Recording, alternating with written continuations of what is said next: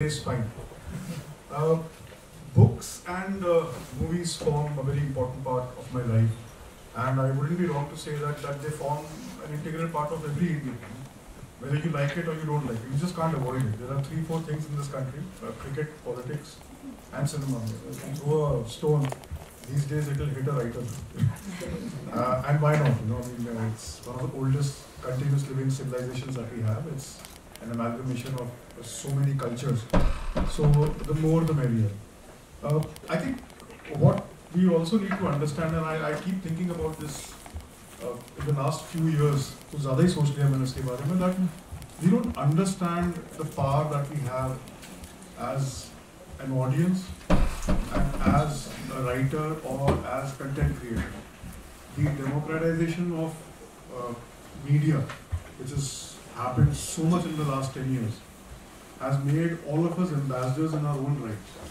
And the power that we wield, we don't understand that. And when we don't understand this power, we don't understand the responsibility that is upon us. So today I wanted to generally talk about something which we consume, we are a part of, we are contributors, and if unaware, then we become what the KGB and the communists once called useful idiots.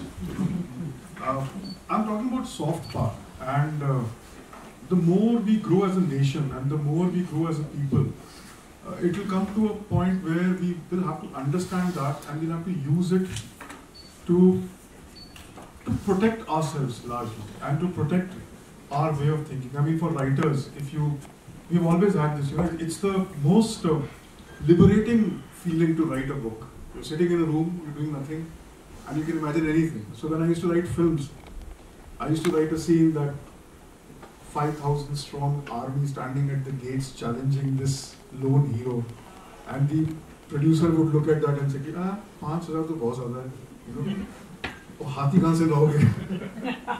I think we should reimagine this, we should change the period. So they hired me to write a period drama, and then they say, let's reimagine the hero somewhere else. And that is where the series of compromise starts. And when we start those series of compromise, you must also realize that somebody else is calling the shots. Now, we keep thinking about cultures because films, books, and this kind of content becomes our first inroad into them. And what we don't understand, or what we try and not understand, because at the end of the day, this is what happens when we start thinking that we are not important enough. We start thinking that this is something which is just there and it should be badi baat nahi.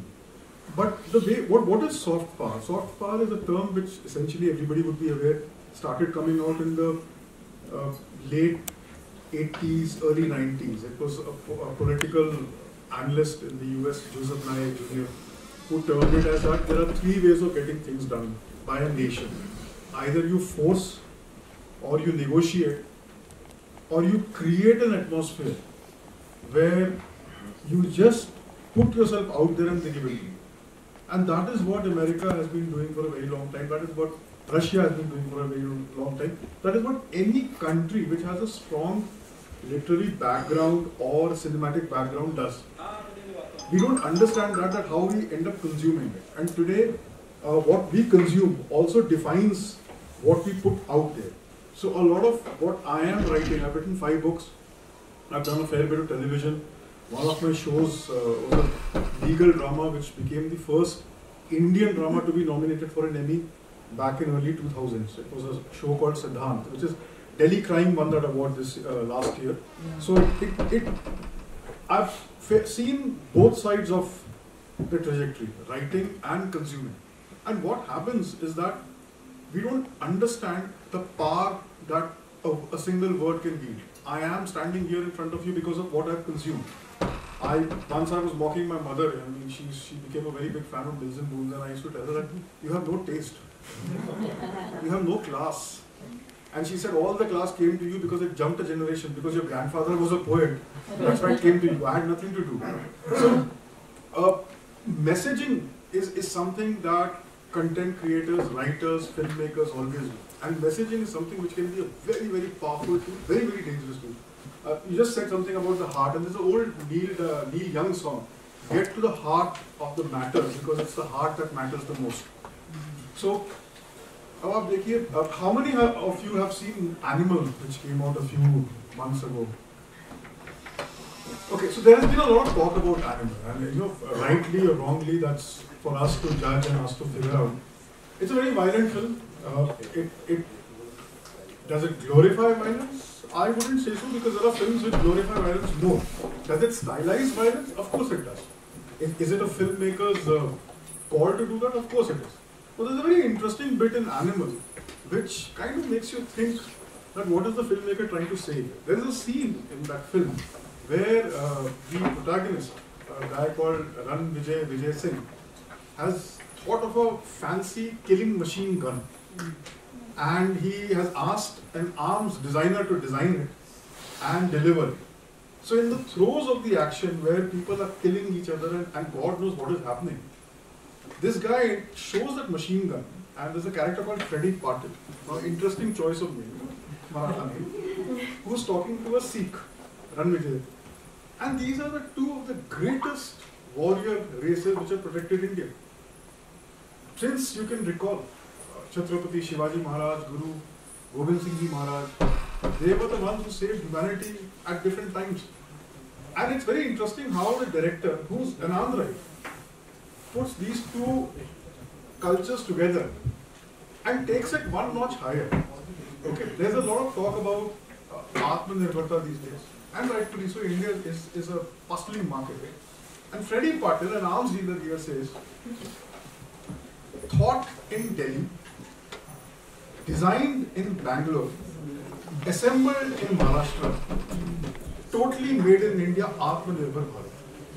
Now, a popular film, which will probably make 1,000 crores, is being talked about for all reasons, good or bad. But it uses its power to put across a message so subtly and so beautifully. Two great warrior classes coming together, joining hands, a Punjabi folk song playing in the background, and a modern Marathi song playing in the background, with bold proclamation made in India. It's a completely Indian film. Indian film industry, we may not understand the power it has. It is one of the two industries which survived Hollywood. Only Hong Kong and Indian film industry survived Hollywood. Now, when we think of cinema and when we think of soft power and when we think of books and soft power, we don't think of India in that light so readily. We think of countries like the former Soviet Union. 1917, after the revolution, the first thing that Vladimir Lenin did was that he nationalized the film production company in Russia. And he said it's the most powerful tool connecting to the people because it speaks to the masses who don't go to museums, who don't understand things.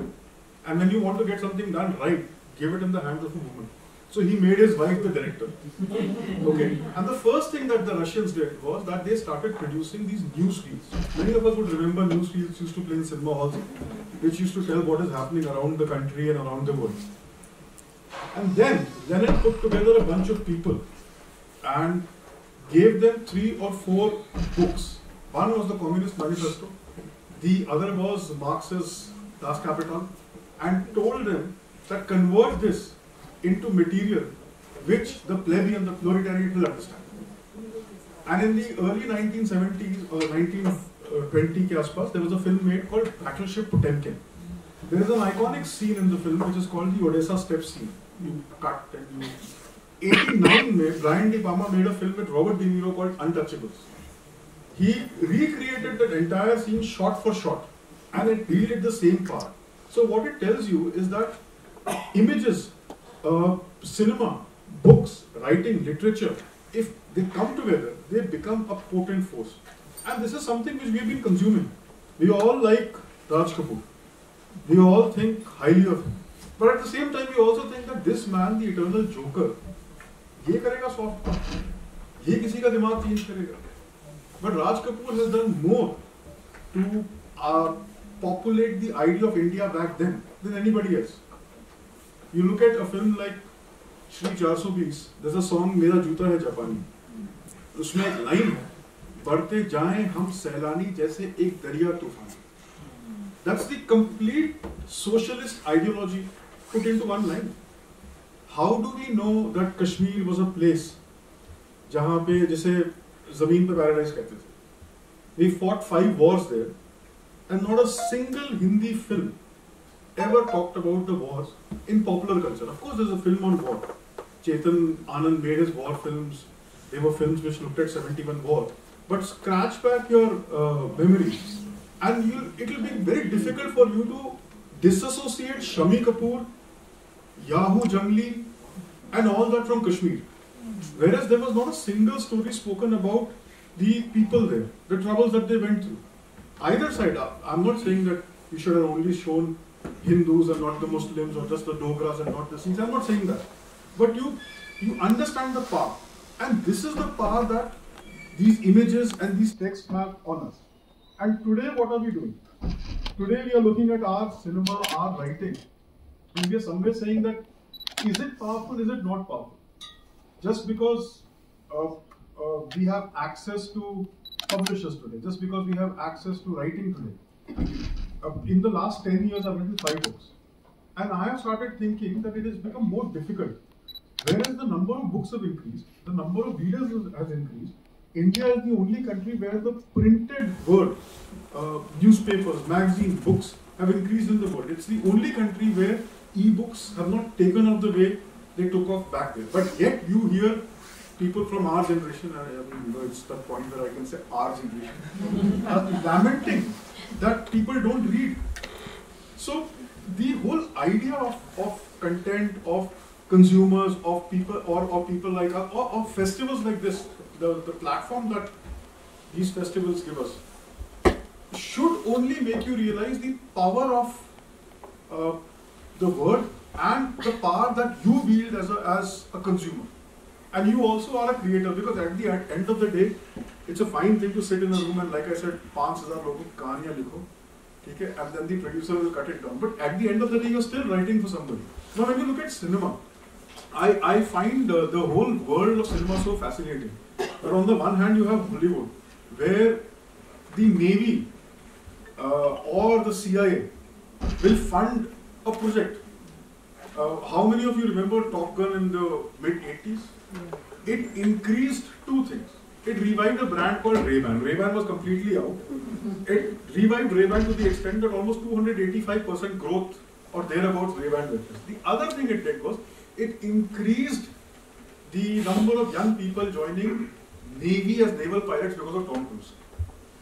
And many years later, thanks to the internet or declassification of files, you would realize that much of this was designed. So now you go back and ask how much of this was designed.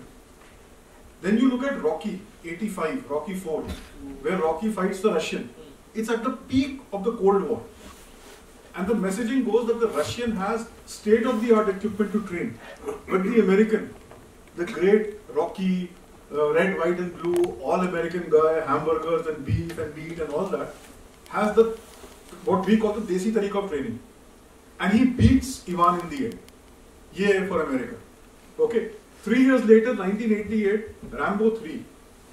The film ends with a citation that says this film is dedicated to the brave Afghan Mujahideens who are fighting the Russian invaders. So we all enjoyed Stallone in Rambo, and we all had posters. But what was Rambo doing in the film? Rambo was helping the Mujahideens take on the Russians because we are at the peak of the Cold War. How many of you still enjoy Scorpions' Winds of Change? There's a fascinating theory out there which says that the CIA wrote that song, got that song written, and sent an American rock band and a couple of rock bands to Russia to perform in the late 80s, and exactly a year or year and a half after that, the wall comes out. So are we also in the same game? Yes, we were, but for reasons not of our own. Should we be in that game today? Of course we should be in that game. I mean, India is growing. India is the fastest growing big economy in the world today. So we are in Infosys, and all of us have some kind of an entrepreneurial streak in us. Imagine challenging somebody who's nicely perched at the top. Will they be nice to you? Will they be kind enough to you? आपके पास एक बाल्टी है, you have to fill that bucket. You need to throw something out to make space to get the better stuff in. So this is where our whole idea of soft power becomes very important. I'll quickly give you a few examples. How many of us think of Pathans as large-hearted people? Almost everybody. And why do we think that? Cliche. And how did that cliche come from? Where did it come from? Cinema? Kabuli wala? Ravindranath Tagore? So Gurudev Ravindranath Tagore writes something, it becomes a film, and we all start thinking that, and then Sher Khan from Ranveer, you know, imagine somebody else playing that role and not Pran, and you will not have that kind of effect. Then look at Dharmatma, a film by Feroz Khan. Feroz Khan and Raj Kapoor, two of the biggest, for the reason of arguments here, jokers, because, you know, Raj Saab, when he broke up with Nargis and Nargis shifted out, there's a very nice to nahi keh sakte, but there's a very much documented story that Nargis's driver used to come every day to clear Baby G's, and that's what her pet name was, Baby G's makeup room.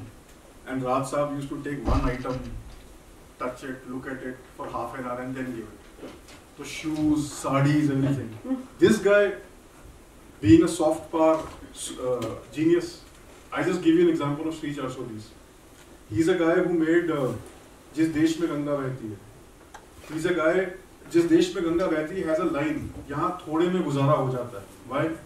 Because for whatever reasons, whatever market policies we had at that time, there was not enough.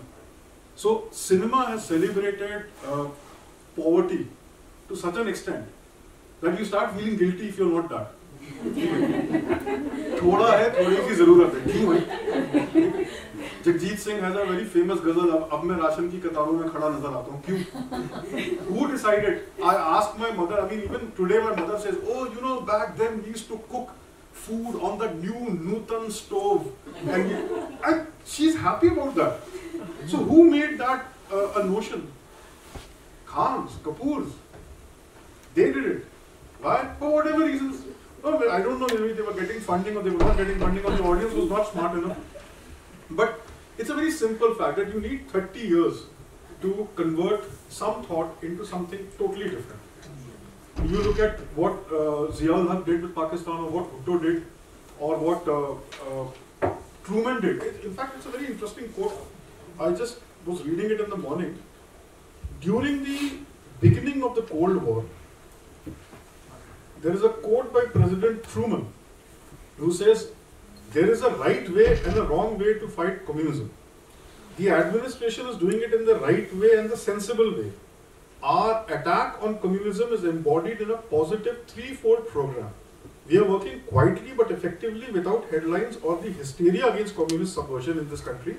Whether it appears that we are doing this or not, only time will tell.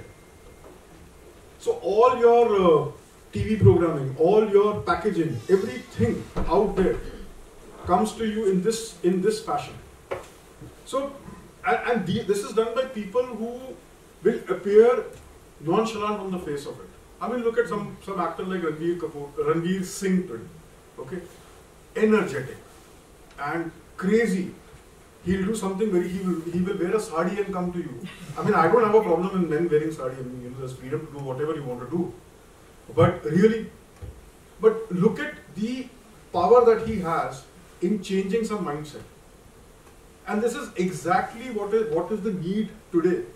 And I keep telling this because if we don't understand what we are up against, it's very easy for the other person to come and just take over.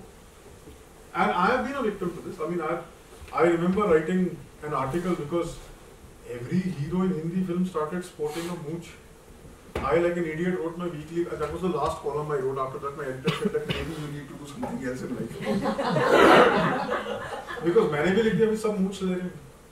So you really don't know how and when these things come and start working on your brain. And this, I keep coming back. I have a very, very nice story of Feroz Khan to share. Feroz Khan is a guy who did more to put messaging out there. And this is the guy who I had the good fortune, he's one of my childhood idols. I had a good fortune of meeting him once because the building I was living in Bombay had his office. and this was way past his prime. So I met him once, and he said, 7 p.m. evening, come home, okay, get something warm. I said, Bombay something warm? But you know, I mean, who am I to मैंने अपने बाप की बात नहीं मानी फिरोज खान की. So I land up there in a t-shirt, and what do I see?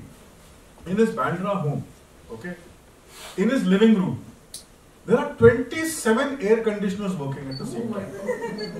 You know why? Because Feroz Khan is wearing a Stetson hat, a jacket, boots, has a fireplace in the middle of the living room, and he's having a cigar and roasting marshmallows there. And he says, my boy, this is how we do it in the West.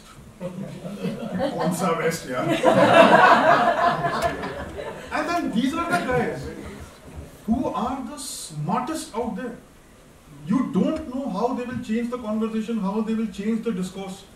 He went to Afghanistan. He is the last filmmaker to actually capture the Bamiyan Buddhas intact on film. In 1975, when he was shooting Dharmatma, there is a sequence in that song Kya Khoop Dikhti Ho, where you can see the Bamiyan Buddhas in the background. And he wanted Hema Malini to go, because she was the biggest star, bigger than him. And Hema ji's mother would not allow him. Amma wouldn't allow him. And a lot of people didn't know that Feroz Khan hails from Bangalore, so he could speak Kannada and Tamil very good.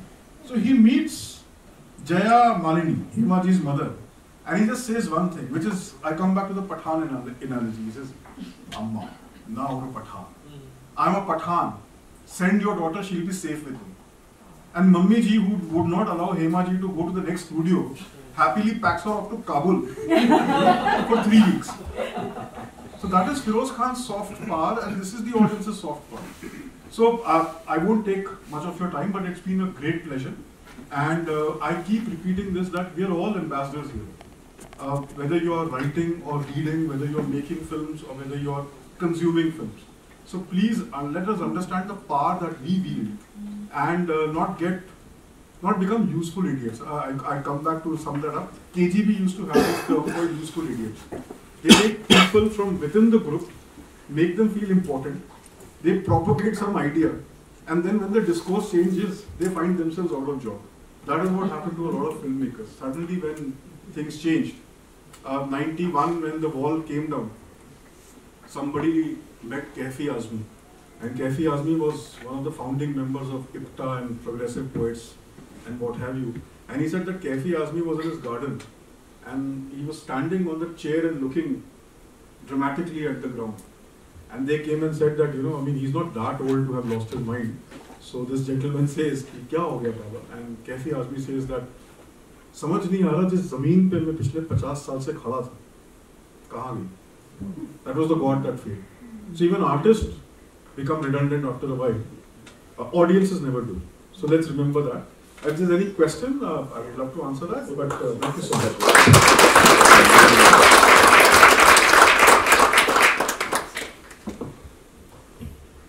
Sir, yeah, please go ahead. Do I go on it? Yeah, Professor. Sorry, can I just? Yeah. Professor, thank you. Yeah. So, how do you envision the future in terms of, we're all worried about AI and the digital turn, etc., which of course happened long ago. But how do you envision the future in terms of soft power? Will this engagement with the digital media see an increase in soft power in terms of the common man like all of us here? Or will it see an increase in the soft power of the state? And will this soft power become a hard power, as many people now say, that things are moving towards a harder version of the soft power of the state? I'd like to know your ideas on that. A very interesting question, ma'am. I curated the content for the Prime Minister's Museum, and which is opened in Delhi, and it showcases all Indian Prime Ministers. And we have tried to, it's one of the most modern museums in India. It uses technology. We have hologram, we have things there where you can sit and get a photo click with the Prime Minister. You can walk with the Prime Minister. You stand in front of a green screen. You can choose your Prime Minister, like I want to walk with Shastri ji. So you're walking in front of the parliament and you get a video on your phone which shows you that you're walking with Lal Bahadur Shastri. You get a signed letter from the Prime Minister of your choosing with a message that, dear Gautam, remember that there is no substitute for hard work. Regards, Atal Bihari Vajpayee. How many of these letters do you have? It's a paid thing. I'm very happy when people pay for it. So we will see. Now the point that I come to, the museum has been in the making for 2 years, and we've just opened the Prime Minister Modi Museum. So in the 2 years, the level of technology has gone up, but the basis of what actually storytelling is, and I'm answering your AI question only from a cultural point of view, that doesn't change. At the end of the day, a good story remains a good story. Now, will this proliferation of technology increase, which will of course lead to AI increasing, which will of course lead to people becoming more a different kind of content creator, ergo soft power ambassadors increasing? Yes, it will. The technology which was available 20 years ago to a select few is the same technology that you and I are using. Today, I make a film, a graduate from film school makes a film, or say Steven Spielberg makes a film. We are using the same cameras. So that is the level it has changed now. But what Spielberg brings is something that Spielberg brings. So will this use of AI change things? Of course it will change things. But I go back to a point saying that it is for us to understand how we can take advantage of that. Today I have, as a writer, I take about 30% less time to do something which I was taking 5 years ago. Now the thing is that what am I doing in that 30% of the time? I am very guilty of doing nothing. But there are people who are utilizing that 30% of the time. Will this change the way soft power looks? I don't think so. Because the rules of the game or the terms of engagement are as such. But there will always be this demarcation. So once we graduate from one point to the other, we are either in that category or this category. So both the categories are not going to come together. Soft power will change. I have a feeling that things have a tendency of repeating themselves. And there's a 30-year cycle. The rotary dial phone is something which a lot of us covet now. Keyboards are something which a lot of us are looking forward to. I think there will come a time where the old and the new will coexist, and the freedom or the ease of life that we have will flummox us more to do what with the extra time. I don't think that the soft power will harden to such an extent, because people are way smarter. There will be a lot of halla gulla hoga. People will shout, people will do things. But ultimately somehow common sense prevails. Sometimes it takes longer, sometimes it doesn't take that long. But I am of the firm belief that technology will become more accessible to people. And after the, it's like that whole thing, when I joined college, my mother was very worried. She said, God knows what will you do with this kind of freedom.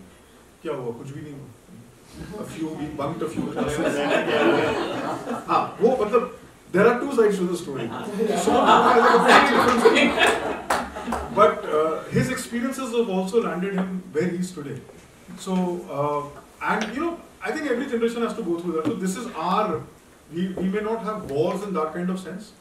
We may have more covert wars today. We may be fighting a war right now. We don't even know. We fight wars in 140 or 240 characters. But I don't think it will come to a point where hard tactics will be decided by soft power. वो जो hard है वो hard ही रहेगा. But soft will become, it will become more interesting. That's what I feel. Thanks for a clear answer. Yeah, I just wanted to comment that sometimes soft power is exercised quite unintentionally.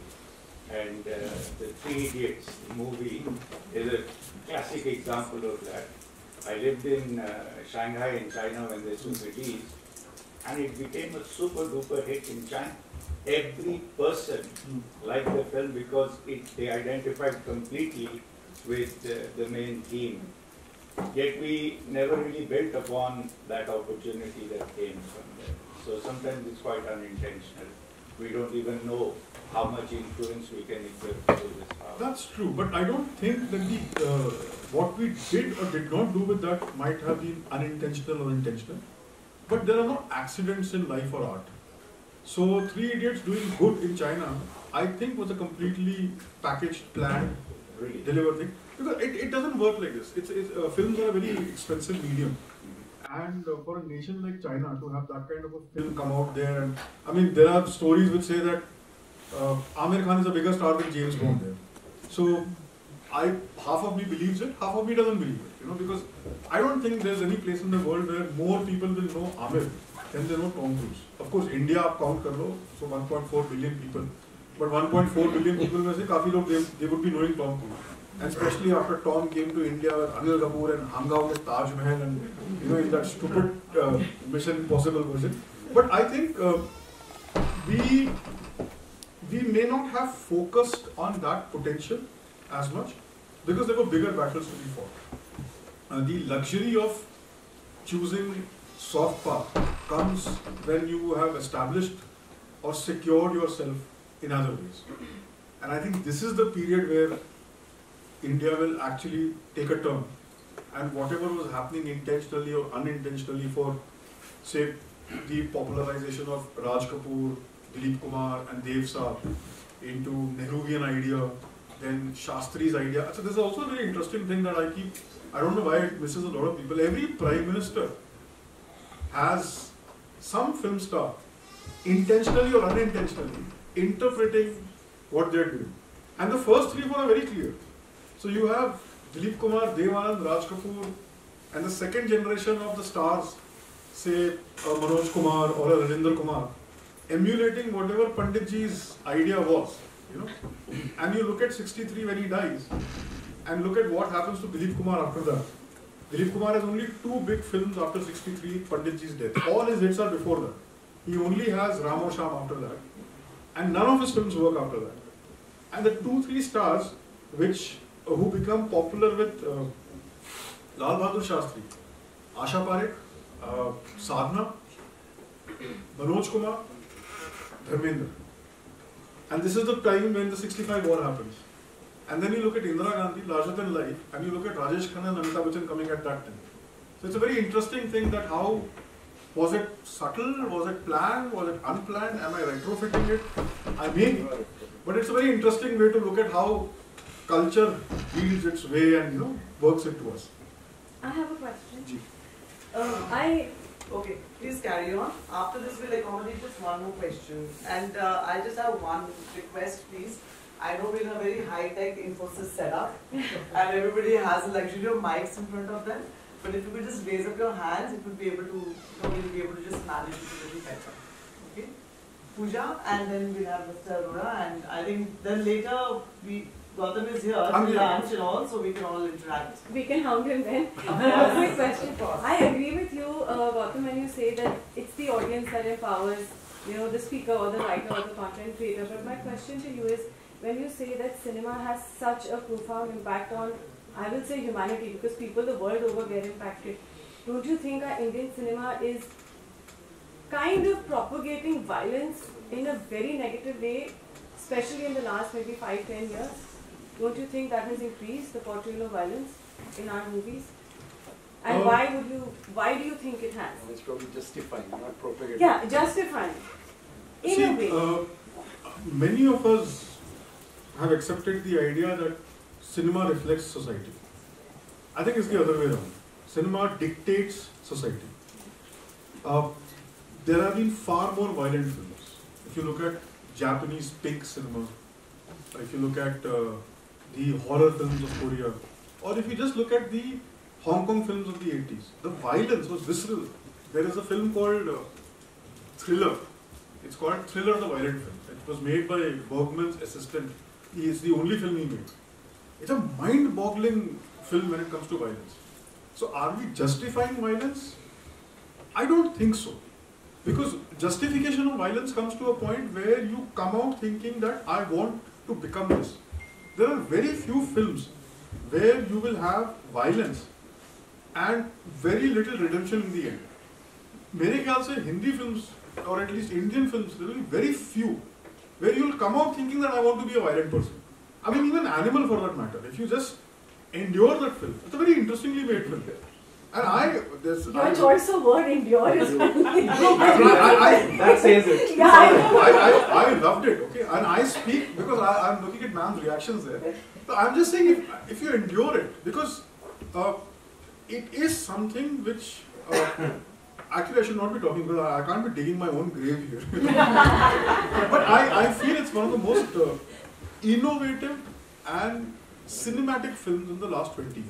I don't think that there has been a comparison. Or see, what happens in cinema is that most of the characters base their, most of the actors base themselves on something. Like if you meet Anil Kapoor is such a throwback to the olden years that he talks about himself in the third person. Ye Anil Kapoor kaise karega? Anil Kapoor ke fans won't like that. Anil Kapoor ka style hona chahiye. Shahid Kapoor was the original choice for Ranjana.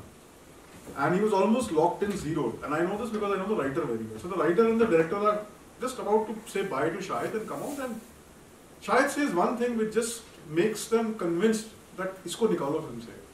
He says, heroine ढूंढोगे ना, Shahid की टक्कर ही ढूंढो. So they said, भैया रहने दो, ठीक है, we'll get somebody else. So there are very few films where the redemption factor is not there. Even in Ganga Jamna, the Dilip Kumar breakdown in the end is something that he insisted on putting in the script. That I have a great responsibility. I can't be telling young people that take up arms. So he keeps saying, "Mujhe maaf kar do, हमसे बहुत बड़ी गलती हो गई, हमका माफ कर दियो." So I don't think that we're justifying violence. I could be wrong. I don't have all the answers. But if we were justifying violence, and the kind of popularity that people like Amitabh Bachchan enjoyed, or Dharamji enjoyed, or the Khans enjoyed, then every Shah Rukh Khan fan would be throwing people off the buildings and not trying to think, let's earn some money so that I can go to Europe and I can stand in Germany next to that lake where Shah Rukh Khan has, stands in. So there is a dichotomy there. I'm not saying that violence of cinema does not inspire. My book on Pink, where I talk about women in Hindi cinema, starts with an example that an Indian guy in Australia started stalking a girl, an Australian girl, I think. And the city magistrate, when this guy was arrested and presented to the city magistrate, he said, "It's my culture.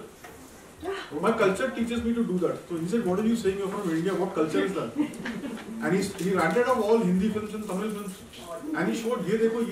I mean, Amir Khan had a film called Deewana Mujhse Nahi. उसमें गाना तेरे पीछे आऊँगा मैं अपना बनाऊँगा मैं बच के तू जाएगी कहाँ. And today Amir can say कि I mean, women are more powerful. Or Amir Khan's wife can say that Animal is a very violent film. But what was Khambe जैसी खड़ी है? What was Dil? Animal also sends us wildlife after the film. We come up with a very strong message for the fathers and sons. No, it does. And also, I think there's a subtle message in Animal. A lot of people have not seen the connection between Godfather. And a lot of people have not seen how Animal could be about India today. There are people attacking India.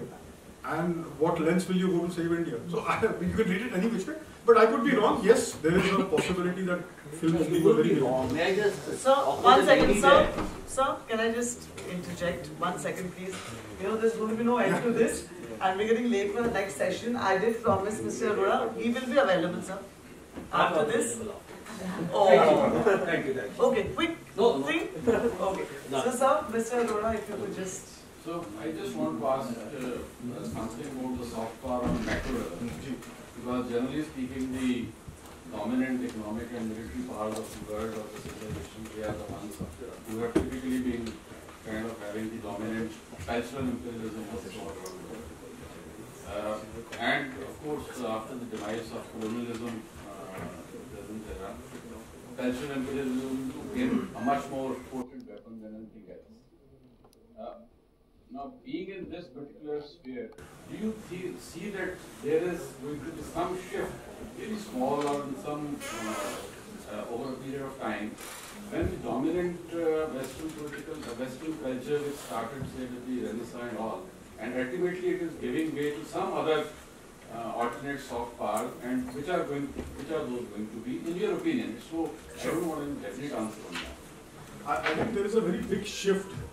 You look at climate warriors, for the lack of a better term, who are desecrating great works of art all over the world. I don't know why they are doing that. Why are you going and throwing paint? I think it's a two-pronged thing. Ek to you need new artistic cultural heroes. So if you don't let go of the past any which way, you may not find the new ones. And I think that change that you're talking about has already happened. Today, you talk of India in a very different voice. And when you're looking at culture and cultural soft power, Pakistan had a very strong policy on cultural soft power. I mean, the singers, the cricketers, they were brand ambassadors despite whatever Pakistan was doing as an official policy. In 2015, there was a document which the Senate. What I'm saying is the one which is going to be the dominant.